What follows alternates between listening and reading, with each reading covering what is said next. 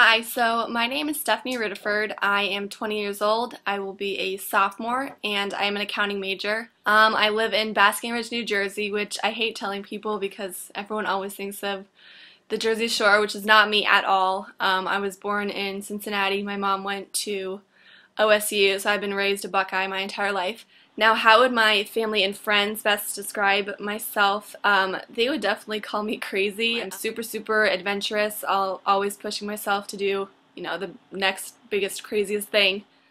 So I love to do, push myself. I'm really competitive. I was a competitive cheerleader, so I definitely hate losing. So if that happens, I'm not going to be happy, but I will make the most out of it.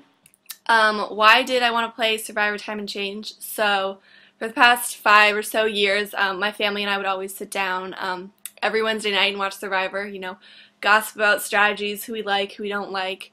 So I always pictured myself, what would I be like, in that challenge, hanging out with those people, except I hate nature, like spiders living out in the camping, I can't do that, no. So that's why I decided to do this organization at OSU, just to see what it would be like to be in tribal and in challenges. So I'm really excited to, see myself on TV and see how I am. My strategy going into the game. So I definitely want to make sure that I talk to everyone. I definitely will put in the time. I know that, if you're not really, putting in an effort, I feel like that would be one reason to vote someone out.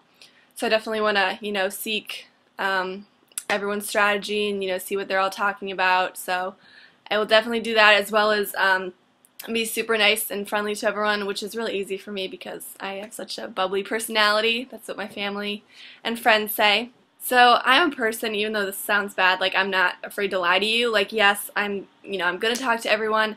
I'm gonna see what everyone wants to do, as well as push my agenda on them. But if I'm talking to someone that we're planning on voting out, I'm gonna say, oh yeah, you're fine, don't even worry about it. Why will I be Ohio State's sole survivor? So I call myself very intelligent. First year academically went really well. Also the social aspect I think is definitely gonna help me. I make friends really easily. I'm not afraid to talk to people. I'm also really careful in what I say and who I talk to, because I don't obviously want to say the wrong thing to the wrong person. So I think that all these things put together are going to make me the sole survivor. I'm kind of nervous. Actually, the first kickoff is on my birthday, so that's when I'll be turning 20.